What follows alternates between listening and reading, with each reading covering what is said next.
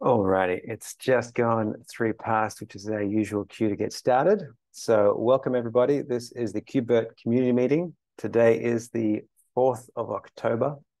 I'm as excited as you are. Once again, for anyone that has joined us late, I've got the meeting agenda in chat. It's also in the meeting invitation link. If you please put your name at the top of that where it says attendees right here. That would be wonderful.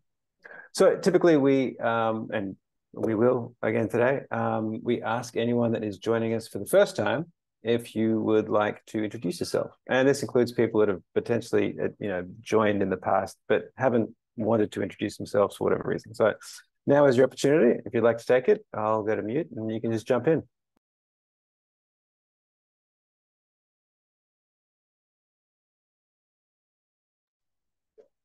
Really nobody, or everybody's already been here for ages. Where's my camera? Hey guys, I'm MJ. Basically, been following KubeVirt while previous days at Red Hat, basically joining to see where the community is now these days, where the project is. Just after like 1.0 releases, we might have some internal uses where I'm now, basically. So just want to see what's the pulse.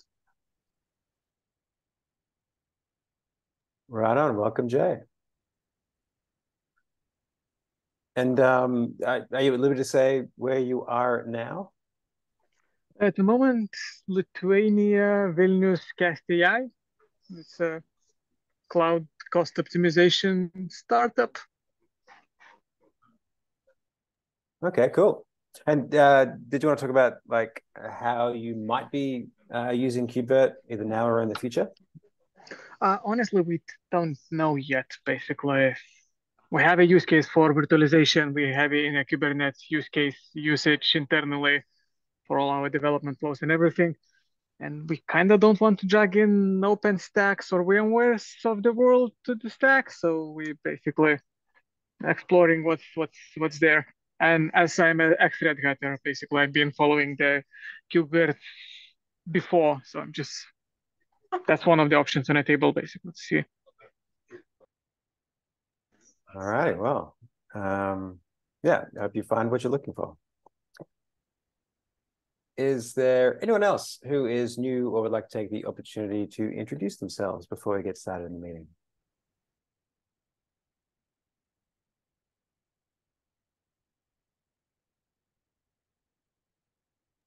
Yeah, one of these days I should introduce myself. Could today be that day? I don't know. I think I'll wait for next week. All right, a man that needs no introduction. Very well. Speaking of next week, I will need someone to put their hand up to host next week's meeting. In fact, I'll be away for a little bit over the next couple of weeks and various things. You don't have to do it in here. You can just ping me on Slack if you would like. That's totally fine. But yeah, I'll need probably 1 to 4 people over the next until November, basically. You can put me in queue for wherever somebody doesn't come in. Thank you very much, Mark. Idema, I'm just going to mute your line because I've learned I know how to do that. There we go. All right, let's get started. And yeah, if anyone else feels like, Alexander, if you feel like introducing yourself later in this meeting or anyone else, you can just jump right in and we can take care of that. So now we'll have a look at the current schedule. Now, next week, the 10th of August, is our V1.1 feature freeze, which is kind of a big deal. So yeah, if you've got anything that is unmerged and you really want it in, you've got approximately 7 days, 6 days, 7 days, depending on where you are. Yeah, so please be aware. I will also, this isn't necessarily an announcement because it's not entirely finalized, but we may well be moving the release date of GA. Nothing else will change as far as I know. We might move it to the following week so that it coincides with KubeCon, so as to get like a better zhuzh with the CNCF and the KubeCon attendance. So that's, yeah, not entirely finalized. When it is, I'll let people know on the mailing list either way. The other thing I wanted to do was have a look at upcoming events. Anyone who's been here in the last couple of weeks shouldn't be surprised by any of this. Scale, if anyone is going to be in the Los Angeles area in the middle of March, there's also co-located KCD and DevOps days. We've got KCD Oslo for anyone in the north of Europe. And a really big one, KubeCon Cloud Native Con in Paris, France, also in the middle of March. They all have CFPs that are currently open and will finish in November. Also, it hasn't been announced yet. They're still figuring out what the rooms are, but FOSDEM will be happening once again next year at the start of February. I think it's the 3rd and the 4th. There is planned to have a virtualization and infrastructure as a service dev room. Hopefully it gets accepted. I'll pass on those details when they're made available. But yeah, it never hurts to think in advance if you're interested in going to FOSDEM and talking Virt stuff. Yeah, and just to highlight, if anyone's going to be at KubeCon, we've got a bunch of stuff. KubeCon North America, that is, in November. We'll have a project meeting, and we finally have a room for that. It'll be at the Hilton Level 3 across the road from the convention center. Got a maintainer talk. We've got an entry in the project update keynote, and we'll have a KubeVirt booth in the project pavilion, so you can drop by at any time, and you'll probably find me there. And Daniel also will be presenting in Italy at SFSCon. Alrighty. We have a very light agenda and open floor at the moment. That's just one thing, but if there is anything that you could think of or would you like to bring up, it is not too late. You can put it there, and yeah, if it gets missed, just jump in at the end and we'll return to it and have a look at it. Yeah, just checking chat. Idema, yes, your name was mentioned. Just was going to mute you, but then we had a mute fight, so that's the only reason your name was mentioned. Oh, I'll give Jed a second. I can just start talking. Yeah, okay, that might be easy. All right, you've got it. Yeah, you mentioned potentially pushing GA for 1 week later. Could we consider pushing feature freeze forward too, and the RCs, like everything? That is a good question. I can raise that with the other project maintainers and ask them what they think of that. Yeah, I'm not going to be able to give. And like I said, it was a suggestion in order to take care of KubeCon. I will ask. All right, thank you. You're welcome.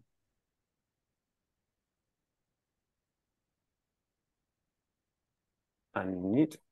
Speaking of suggestions, we had some people from the community come through and ask if we could have a new section added. And I thought it was a wonderful idea, so we're going to give it a trial this week. It is, about flaky test fixes as a way of promoting some of the great work that gets done by the community in order to fix flaky tests. And it's also, I guess, an opportunity to potentially see how some of this stuff does get fixed, which might, what's the word? Preemptively prompt the fixes happening in the flaky test in the test in the first place, I think is what I'm trying to say. Yeah, so we'll get to that in a second. We shall move on to these two pull requests.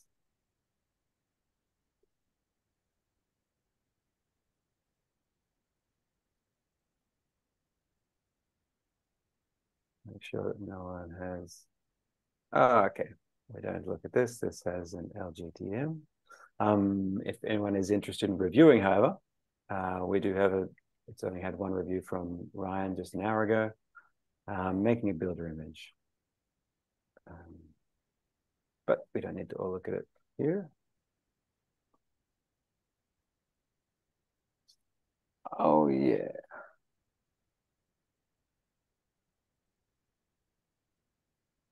we have a question in chat, which is there a link somewhere for roadmap, or is it GitHub milestone managed? We do not have a roadmap necessarily. That is something that we've been actively talking about the last little while. And the likely mechanism we'll use, yes, is GitHub milestones. We're not entirely sure the hows and the whats just yet, but it is something that we're very aware there's a good need for it, and we'd very much like to have it, and accurate as well. Cool. So usual flow is like if we find something or need to find out if it's being planned or exists or on the people's minds is GitHub issues? Exactly. Well, probably to see what's happening would be to go to the KubeVirt community repo, and you'll see in that a whole bunch of design proposals. The PRs that are open are still under discussion with the community, and you also see the ones that have been accepted kind of recently, and those are the ones that will be, there you go, the proposals been accepted, cool, and will be actively worked on. Okay, thank you. Oh, you're welcome. There was something I wanted to, it's this one. So I came across this from a linked bug. I think it was a linked bug. And it looked interesting enough. It has had some attention, but it looked like something that I should be making the community aware of. So in a way, this is a design proposal by another name, because its purpose as a PR is not to be merged, and it seems to be a discussion point for various things about running KubeVirt on S390X. So if that calls to your attention, then by all means have a look at this. There's links as well down here in one of the comments, which is how I found out about it. Yeah. That is that. From the mailing list, Brian Carey wrote a really nice trip report from his experience with Flock. Very cool. And yeah, a very pleasant surprise to hear that it wasn't just his talk that mentioned KubeVirt, but a bunch of other people mentioned it. And also in conversations afterwards, including the Fedora and CentOS testing farm and the Fedora Cloud Seek, interesting in targeting KubeVirt environments. Yeah, so that's very encouraging. And thank you very much, Brian, if you're here or watching, for writing that report. It's great to read. 3 bugs.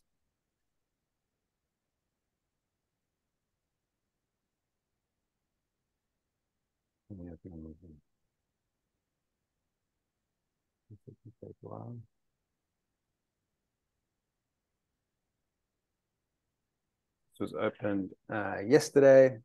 It seems as though they're... So that means very little to me, but hopefully it means more to other people. Unfortunately, this wasn't linked. Is anyone able to help out with this in a meaningful way?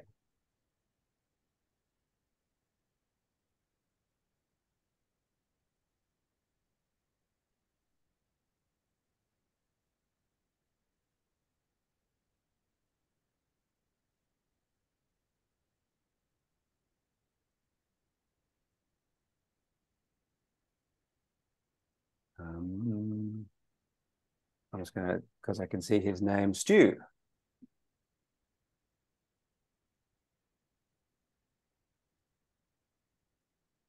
Sorry, it was muted. What's up? Yeah, does this speak to you in a way that you're able to take care of it? So the bindings are native to the KubeVirt code base, or this is the KubeVirt Python client, correct? Looks like, yeah, 3.9. I'd have to double check. I don't think this is part of the official code base, isn't it? Okay.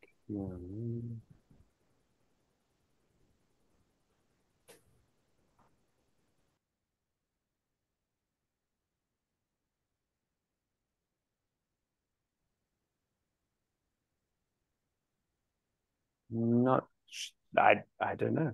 Well, I guess it's with the QEMU image. Got it. All right. Well, get I will you. follow up and see what we can do. Can I CC you into this? Sure. Wonderful, thank you. Yes. Yes, got.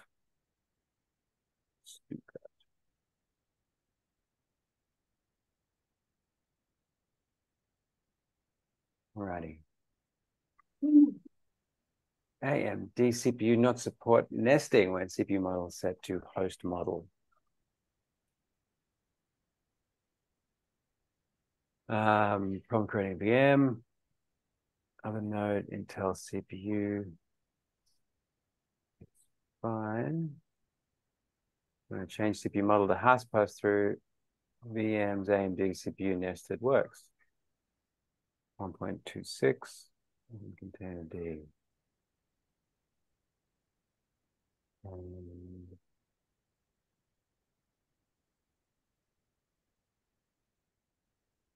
This sounds like something for the compute team, does it not?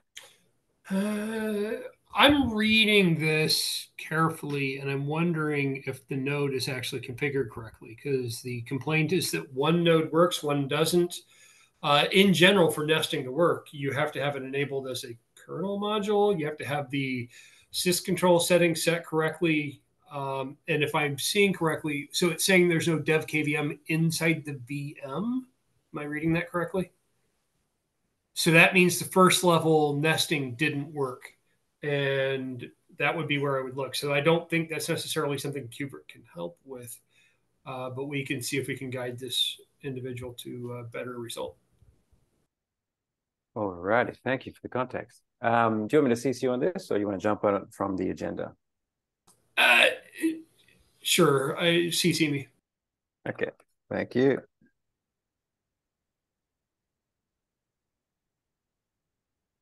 And just one more.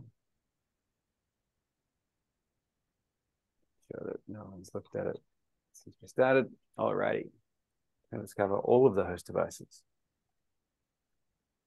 Let's scroll. Yep. Something. Also pass through. Let's cover one of the devices. Version 1, 1.27.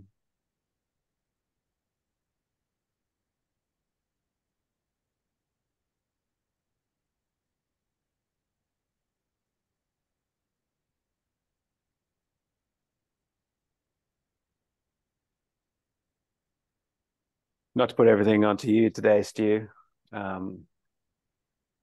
but this seems like a compute issue. Yeah, definitely compute issue. I'm trying in the back of my mind to remember who worked on this. I have some names, but I don't think they're in the room right now. So if you sign it to me, and then I will follow up with making sure the right person gets it. All righty. Thank you. Hey, I'm just happy you're not trying to assign them all to me. So. Last week it was Igor. Unfortunately, took the ball. So there seems to be an unfortunate trend. But at least it's getting assigned, right? Oh, and Alice has suggested, I'm not sure if this is for the bug that we're looking at, can suggest to run virt host validate and link to libvirt man page. I think that was for the previous issue. Oh, that was the previous one. Where the KVM device wasn't being passed to the guest. Okay. In which case, Stu, there's a potential clue in chat from Alice. Thank you. Alrighty, those are our bugs. And now, yeah, we've got this new section, flaky test fixes. So this one, I had a quick look at. Now it was for the other one. Okay, cool. Thank you. I'm very much out of my depth looking at stuff like this. But hopefully this speaks to other people in the room. This was a test. This was most what last week. I really like this comment. Winner flake of the year, and all that changed in it was very simple, changing this in a whole bunch of different places. It seems to have been the problem. If anyone would like to take the opportunity to explain any additional context that I am obviously unable to add to this, you are well, great. Seems like I'm already off mute. My bad. So this was actually a really sneaky bug. Federico is the one that located it. But basically what's going on is we were not initializing a variable correctly. The variable existed because it was being used as a global error variable somewhere in a module. And so Golang didn't complain and absolutely did compile when we were trying to use this error variable. But the problem was so the usual pattern is that you do error equal and then some command that would return an error potentially, but we were not doing that. And so we were just simply accidentally checking the error variable and erroring out if it were, if it happened to contain a non-null value. So the trouble was, so some random test had nothing to do with what we were looking at, created an error, maybe actually correctly as part of whatever that test was up to, but we were looking at the error variable and immediately failing. So it was just a complete bad code logic. And it was so sneaky and so hard to find because it compiled and it looked right. And so kudos to Federico for catching this and solving a real thorn in our side over the years here.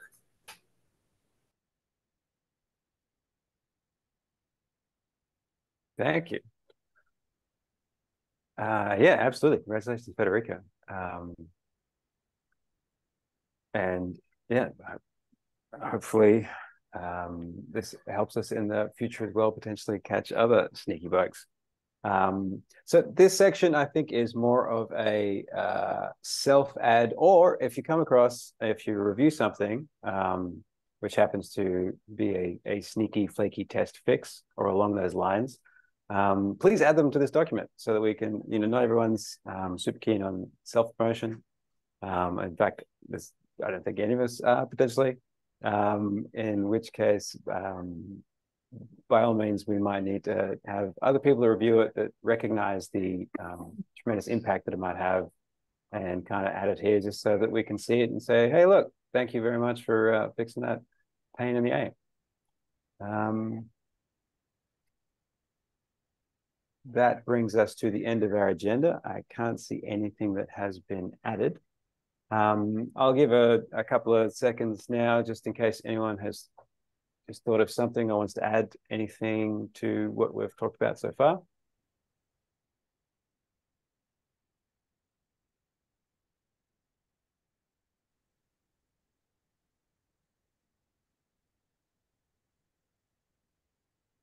All righty. In which case, I think that will adjourn today's meeting. Thank you very much for everyone who attended and contributed. And again, thank you, Federico, for fixing that issue. Well, I won't see you next week, but I hope everyone has a lovely day, weekend, and yeah, good luck out there with whatever you're doing. Thanks all. Thanks. Bye-bye. Bye.